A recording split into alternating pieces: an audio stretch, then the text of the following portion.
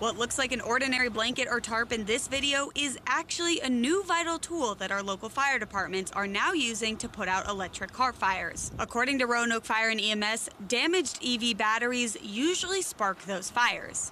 If they're maybe overcharged, or if they're punctured, or if they're just or if they go bad, they can burn. For a regular car fire, they would use water, but with electric vehicles, it's not that easy. He says the batteries will continue to burn, causing a chain reaction. That's where the toxic suppression blanket comes in, keeping the flames contained until the fire burns itself out. One battery igniting another, and it's just a little bit more difficult than just putting water on it. Both Lynchburg and Roanoke Fire Departments say their goal is to be proactive as the number of electric vehicles on the road continues to increase. We'd like to be ahead of it so that we at least have a plan when it does happen.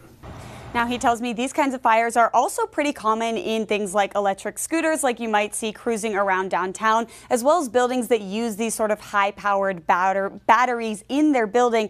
And he said that was part of the reason why they kind of sparked this idea of needing to implement this new training in case of emergency electric vehicle fires. I'm live in the newsroom, Anna McDougall, WFXR News.